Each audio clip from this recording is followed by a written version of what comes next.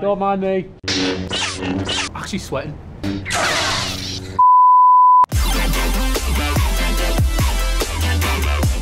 Wearing the right outfit to the gym can boost your confidence, but if you want to get to an Instagram level of likes where you're asked to sell bogus hair vitamins on your grid, then you're gonna need to listen to our gym wear do's and don'ts.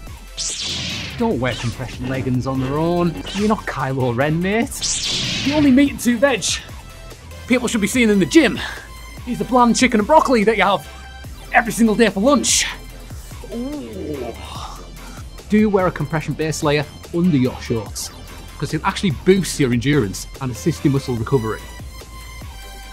Don't re-wear your dirty gym kit. No one wants to work out next to someone that smells like a club toilet at 3 AM. Do look for breathable, sweat-wicking, antimicrobial fabrics that will help keep you cool and stop the spread of bacteria. 100. Don't wear anything too revealing, unless you want to get a slipped a £20 note from a dirty businessman. Oi!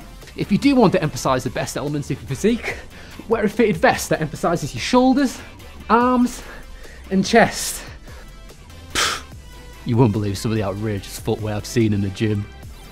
If they make the soles of your feet burn, they're probably not doing you any good.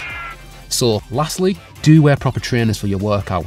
If you're into running, find a pair that's lightweight and breathable, and also provides flex and cushion support where you need it most. So in summary, don't show your bits, do wear the right kit, and never wear cowboy boots on a treadmill.